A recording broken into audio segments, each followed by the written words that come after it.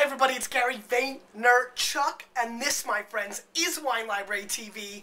Get ready to expand your palate. And today I promised a bacon episode, but unfortunately, stuck in New York all day. But I figured, I need to pump out the content. I can't leave the Vaynerchuks hanging, and I figured, why not get in the kitchen and kind of show everybody, maybe a new concept I can do once in a while when I get caught like this, have something called, what am I drinking, right? So, I figured what would be pretty cool is for you guys to see the wine that I'm drinking actively. And so what I'm drinking at home right now is the Chateau Latour Martillac 2004 vintage. I don't know if you can make that out. It's a Bordeaux from the Pessac, Grave region. In Bordeaux. I'm going to pour myself a little bit here in my stemless glass, which I use at home quite a bit, so that'll be worth some comments, I'm sure. Then I did some homework for you guys on my computer before I went on. I got an 88 in the Spectator. I got an 85 from Robert Parker. It's selling for anywhere between $24.99 and $52.99, depending on what store you shop at.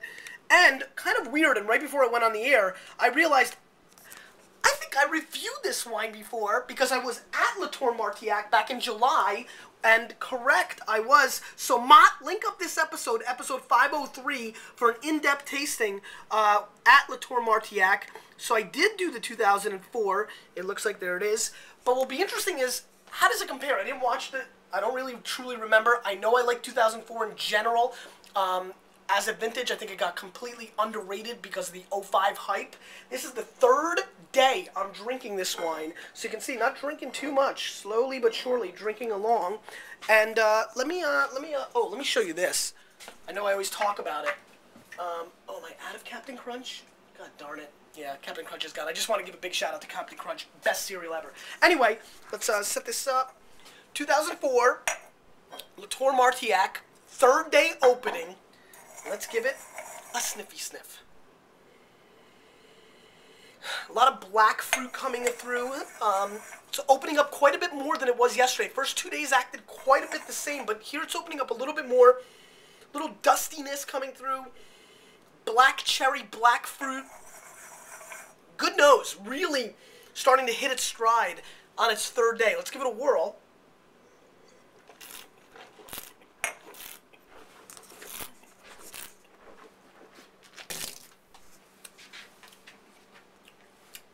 Firm tannins, nice richness. I'm really into the wines of the Grave. You get the big Haut-Brion and Le Mission Haut-Brion. But wines like Latour Martillac are quite fun. Pop Clement's gotten expensive, unfortunately. This one has good richness, good depth on the back end. Really black cherry coming through on the back end. Also get a little bit of an olive play. Olive is kind of a lot of fun, and I enjoy olives. So, definitely getting that on the back end as I open up. Very similar to the way it's been across the last 3 days. To me, still an 89, 90, 88 point type wine all 3 days. But good richness. If it's $24.99 for a Bordeaux from an 04 vintage, I'd be very happy. But to be honest with you, I'm drinking a lot of 04 Bordeaux. I think 2004 Bordeaux has enormous value in it. Still a great play. This wine would probably age for another 5 to 7 years. And definitely would go well with a lot of different steaks, big meals. Let's see what I got in the fridge. I think Lizzie's going to kill me. It would probably go well with this orange juice or some of the wines up here. Lots of eggs. My dad has chickens. Lots of eggs. Big strawberries. Little Hershey syrup. And yeah, drink a little beer once in a while. Don't be scared. Anyway, would go with a lot of different foods. I kind of enjoy this wine. I'm really enjoying it. For a third day wine, I'm really liking the length. Let me give it one more shot.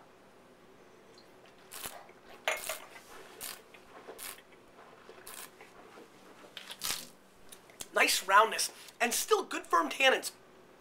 5-10 years more. Definitely meats, pigeons. I think a lot of meats and pigeons. I feel like I'm an ogre. Meats. A nice bottle of Bordeaux for $25, definitely not the $50 price point that's out there, but for a $30 play for Bordeaux, for that essence, getting a little bit of that mushroom fungus. Love the olive play in this, blackberries, little dustiness, which I like. I would say this is a killer wine. I like it, but I don't love it. I think it's missing a little oomph in the mid-palate. It could come together a little bit more. On the third day, it's probably the most opened up. The majority of you would drink, pop, and pour, and the way that acted the first couple days was okay. I'm going to go 89 plus points on this wine, though. I'm a little more bullish than Parker and Spectator on this wine, especially because I'm so into olives. That's it. Question of the day. What is sitting on your counter right now at home? What are you drinking? Sorry I kept it tight, but I thought it'd be better than doing nothing at all, because honestly, I miss you guys, and I hope you guys are doing well. And I'm coming back with the bacon show tomorrow, I promise. See ya. Hope you, with a little bit of me, we're changing the wine world.